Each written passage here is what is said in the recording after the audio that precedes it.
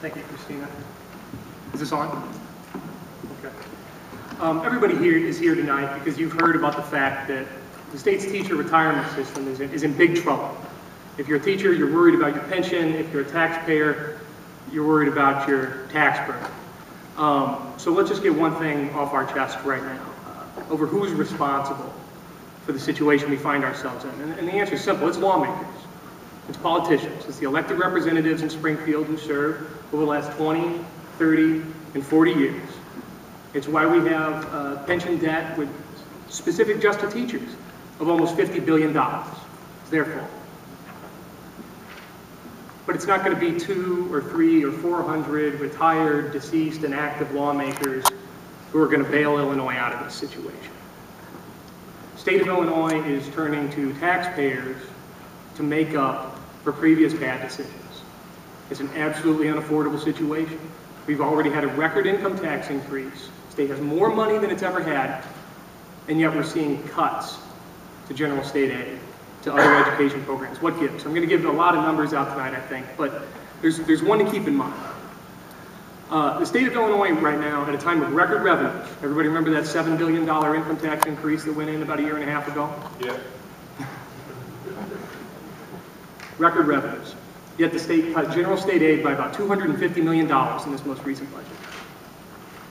The state's required payment to the teachers' retirement system this year over last went up by about $300 million. There's a symmetry to those two numbers that's not coincidental. As the obligations and the state's financial obligations to the teachers' retirement system go up, its ability to pay for other education programs is going to go down. So every school district in Illinois is facing one of two futures. Either the state can trim some of its costs and ask school districts to start paying their own pension costs going forward, which is the financial arrangement that it has with counties and cities and even Chicago Public Schools, or they're going to see their general state aid cut so that they can clear out budget room to pay for the increasing financial needs of the teachers' retirement system. The conversation that we're hoping to have at the Illinois Policy Institute is fine. Neither of those are desirable futures, right? Everybody would preserve to live in a better world where everybody's finances were in better shape. And the tough truth is that's not the case in Illinois. I know it's not the case in Quincy. What can we do in a broader sense? How can we think more widely about what the state can do and what school districts can do to fix this situation, to stabilize our pension funding, to stabilize education funding, to maintain an education system that gets kids what they need, that doesn't turn to taxpayers again. So thank you everybody here for being tonight. I'm really looking forward to this conversation. Good evening. I'm going to speak tonight mainly from the school board's point of view and the district's point of view. I want to first thank the Illinois Policy Institute for hosting this meeting. I think we all can agree that the main problem with the pension system was not caused by the district here locally. It was caused by the state lawmakers in Springfield. So at the forefront, this is not a Quincy Public School District created problem. With that being said, I think we have to be a part of the solution, otherwise we're going to be forced upon us what the solution is. So we might as well get into the game and figure out what we want from that point of view. With that being said, there's a lot of things about the Quincy Public School District that makes this very difficult. We currently are one of the most difficult financial situations in the state of Illinois. We are on the state watch list. We are under a deficit reduction plan, one of which is only 8 in the state. So our finances are very difficult. To have this program pushed down to us would mean extreme cuts in expenditures, or we would have to do extreme increases in the tax rate. Neither of which I would be happy to see. So I want to get involved in figuring out how to implement this program, how to bring it into this district in a way that we can absorb it and a way that we can responsibly take it over. Because for one thing for sure is the people in Springfield have not responsibly taken it over. I just want to thank you and thank you for coming. Well, thank you very much. I want to thank the Illinois Policy Institute, Colin, Christina, and all of you for taking some time out this evening to come and talk about this very important issue that faces all of us here in Illinois.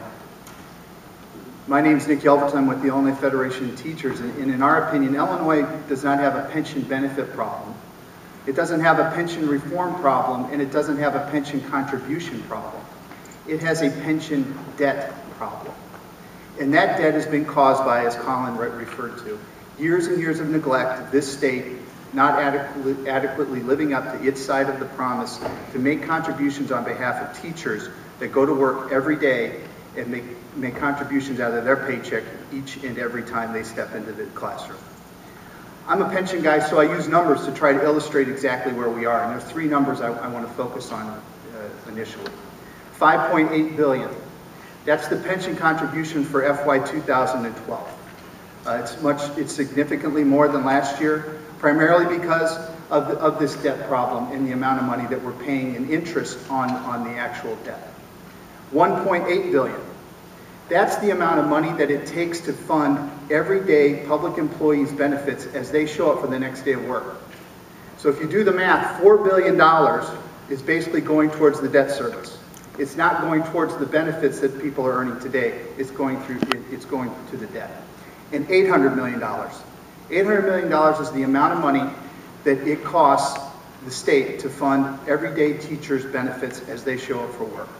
This is less than 15% of that total cost.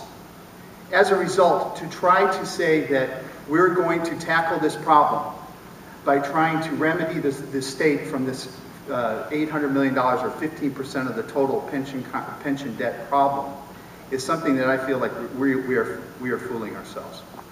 The payment on the debt is $4 billion, and until we find a way to address that problem, we are really kidding ourselves. And issues like pension benefits and cost shifts and other things are really just smoke and mirror issues to mask the real problem of addressing the $5.8 billion debt. We must address the debt. Thank you.